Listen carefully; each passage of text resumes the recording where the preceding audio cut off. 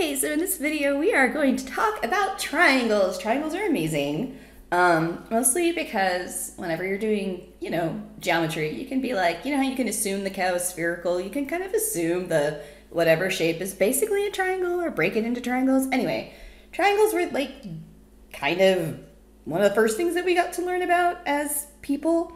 It's pretty cool. So there's the Pythagorean theorem. You've heard of him. He's kind of cool. He came up with this whole a squared plus b squared equals c squared thing. This is like whenever you're watching cartoons and they're trying to look like really smart in math, they usually have this written on the chalkboard behind them. That's how you know that they're like legit. Well, what's kind of cool about this is for some reason there are certain integers that perfectly fit into the Pythagorean theorem. So specifically, these are called Pythagorean triples. So like if I put a 3 and I go 3 squared plus 4 squared, that's 9 plus 16. Well, that's equal to 25, which happens to be 5 squared. So 3, 4, and 5, 3, 4 for A, and then 5 for C is a Pythagorean triple. There's other ones like 8 squared plus 15 squared. So 8 squared is, hold on, I could do this, 64, and 15 squared is 225 because I did number sense in high school. And that equals some kind of a 9 and a 8 and a 289. And if you super hardcore did number sense at some stage, you know that that's 17 squared. So another Pythagorean triple would be 8, 15, 17. Now, oops. If you just try this with random numbers, it doesn't, oh, apparently I can't, what do you call it, erase, but there we go, look at me, I can erase like a pro. 8, 15, 17. Now if you just pick random numbers, like, oh, I'm gonna make my own Pythagorean triple.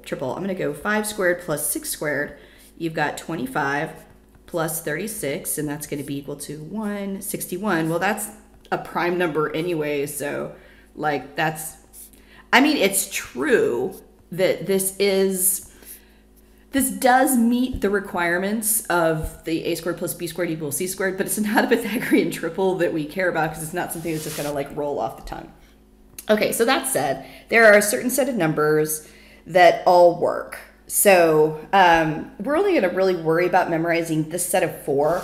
And the reason we do, honestly, like everything in this class is because of like stuff that, I don't know, like you're gonna be doing a homework problem and they're gonna give you this, and then they're gonna just like keep talking, and you'll be like, what's the other number? And if you know it's Pythagorean triple, you can be like, oh yeah, it's 5, and then you're like, wait, whatever. So essentially, that's what we're doing here.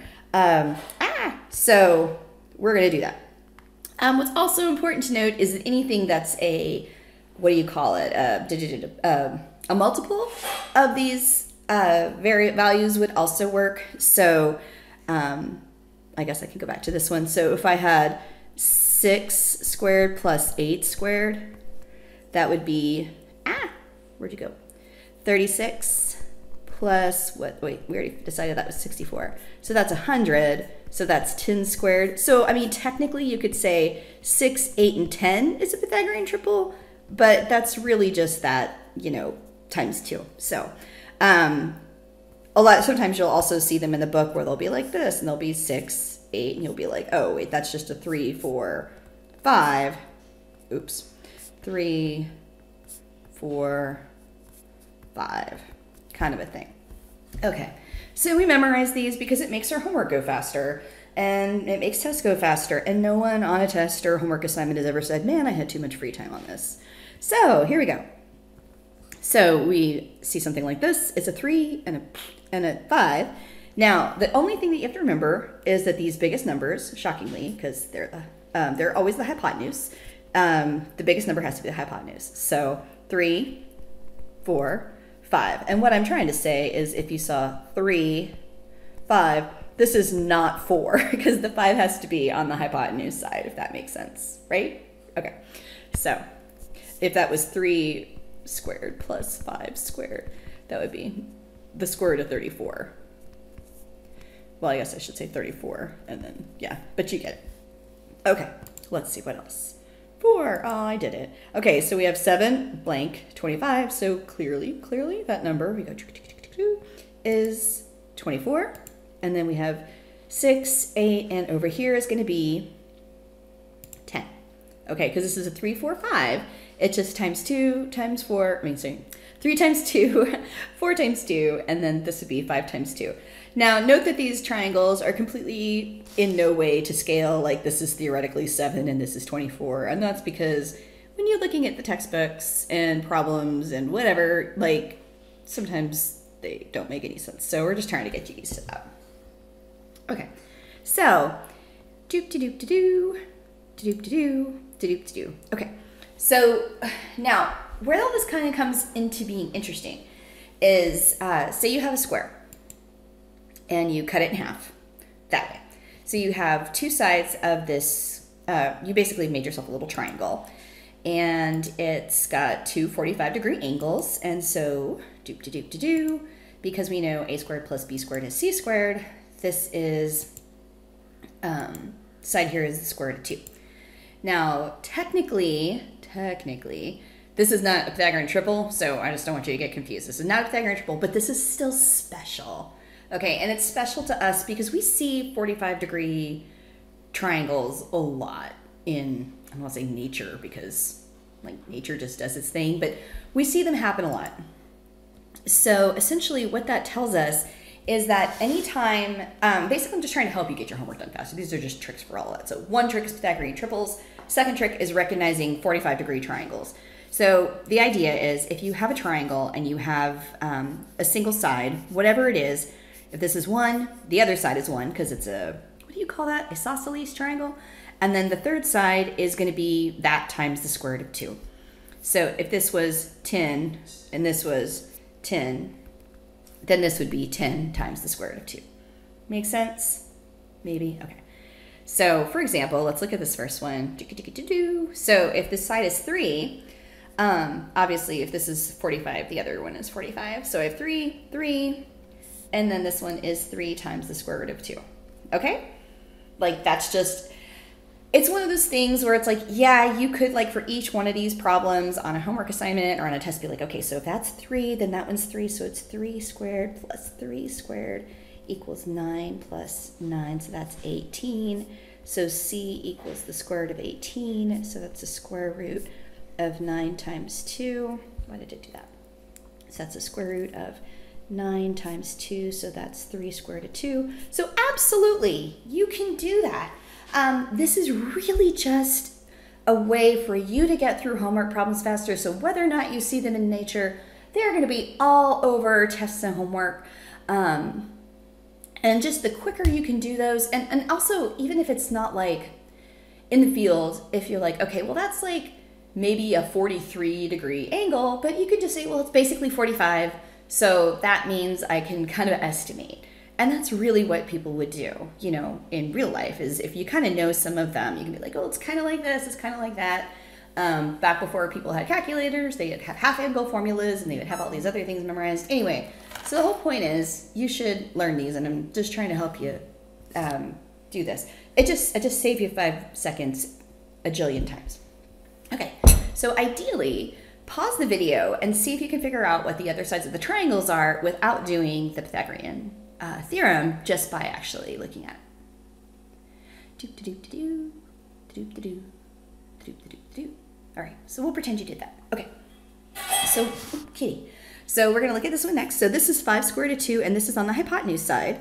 So wherever the 5 square root of 2 is, that's, since it's on the hypotenuse side, that means that this one would need to be just the 5 by itself, right? Because I know that this is this times 5 square root of 2, so if I divide by square root of 2, I should get that side. That side and that side are both going to be the same. Okay, this next one's a little bit more annoying because this is 7 square root of 2, so that's 7 square root of 2. And I know that this side is those 2 times the square root of 2. See how it's tricky? Yeah, that was mean. So it's 14, okay? And then this one, these two are going to be 10 divided by the square root of 2. Now, Mama always told us never to go to a party with a square root in the denominator. So, and again, if you can do this in your head, that's fine. I'm just showing my steps. Okay, so that side is 5 square root of 2. 5 square root of 2, and the other side is 5 square root of 2, which makes sense because you think, again, if I multiply this by square root of 2, I get to 10. See? Yay. This is awesome. This is not the last time you're going to see this, okay? So you can be like, this is dumb. I'm just going to learn it for the test and then ignore it. Don't do that. You really should just learn this. Okay. One more of these kind of fun things, and then I think that'll be enough for the moment. Okay, so we have a triangle, 60, 60, 60. Equilateral triangles. They're amazing. We're going to cut this one in half. Oh, and its sides are 2. Sometimes when you see this example, they make the sides 1 and then everything's in terms of halves, and I'm like, that's dumb. Why not just make the original triangle 2? Anyway, here we go. So sides are 2, ka-chonk. Oh, look, we have half a triangle. Look at these animations in PowerPoint. I was really bored in a professional development session. All right, so essentially we have that, and the dudes on the bottom, 1 and 1. Woohoo, look at that. So we have a squared, b squared is c squared. Obviously, the one we're missing is one of the legs, so we can leave that there. We've got b is equal to the square root of 3. Okay, so essentially now we have the same thing, but the ratios are a little bit different. So the 30 is opposite the shortest side, right? Which makes sense. The 90 is opposite the longest side. Now, square root of 3 in real life is something like 1.7-ish. Okay, so the 60 is opposite the 1.7-ish. So it's the middle angle, and it's kind of in the middle of 1 and 2. Okay, so as long as you kind of keep track that the angles are opposite the sides that kind of coordinate, not that. So for me, I don't worry about, stop it. No, you're just gonna be a toot.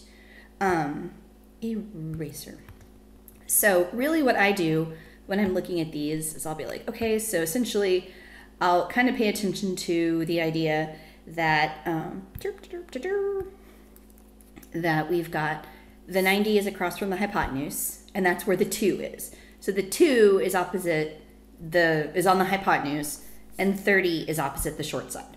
So again, if I made this one 10, this one would be 20, and this one would be 10 times the square root of 3. So the middle one is the short one times the square root of 3. Okay, look at this. This is going to be amazing. Okay, so for example, let's look at the first one.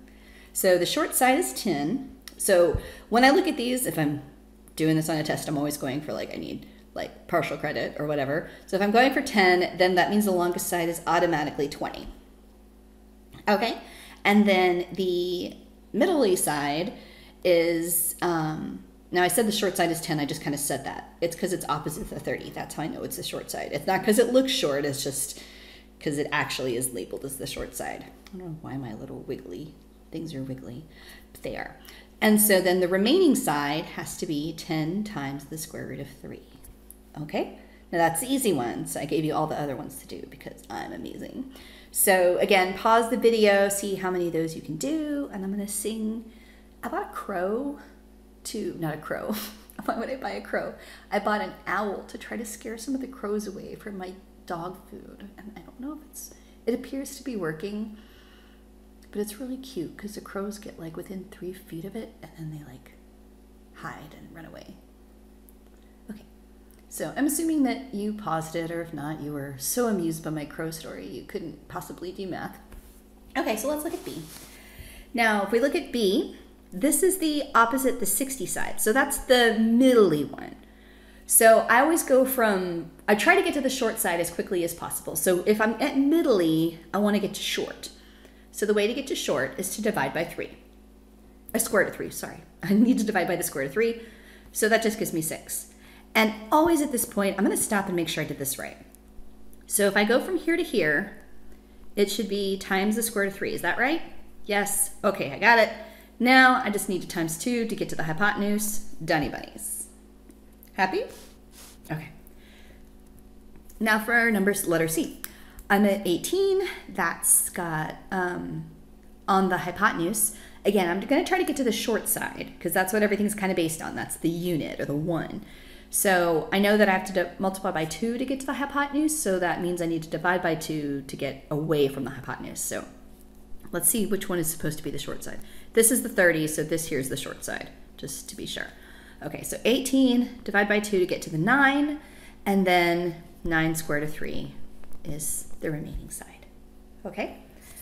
All right, now, next one for D. Again, I have the hypotenuse, so this is the 30. That means that this one over here is a 4. Okay, so that means the remaining side is 4 square root of 3. 1, 2, square root of 3. Look at me, I'm kind of a genius.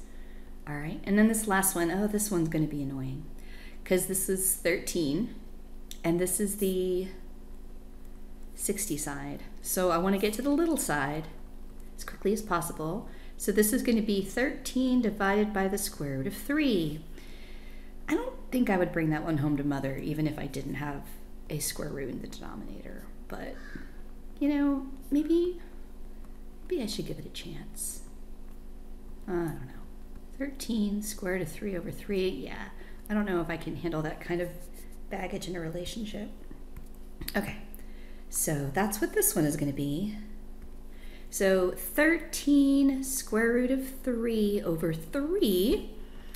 Why did I do that? That was such an unnecessarily complicated problem. And then I know the hypotenuse is double that, so double that's gonna be 26 square root of 3 over 3. And I know that seems like a lot of work, but believe it or not, the only other way we would know how to do this, well actually in theory, if you don't know trig, there's no other way to do this, but the only other way to do this is be with sines and cosines and stuff like that. So anyway, there's all kinds of ways to play with this, but this is the basic gist, is you kind of look at this and you go, okay, so I've got a base, I've got my 1, my 1, 2 square root of 3. So these are the things you should memorize. Have these like written on your bathroom mirror in expo marker, or whatever you call it, whiteboard marker. So 1, 2 square root of 3 with your 30, 60, 90. Have your 1, 1 square root of 2 with your 45, 45, 45. And then have your Pythagorean triples. Like if you're just getting started in engineering or math or anything like that, just write these on your bathroom mirror. So every time you see them, you're like, oh yeah, I should remember that. Or make them the background screen on your phone, just temporarily, so that every time you turn your phone on, you see them. So yay, this will be fun. We're gonna go do math. It's gonna be great. All right, take care.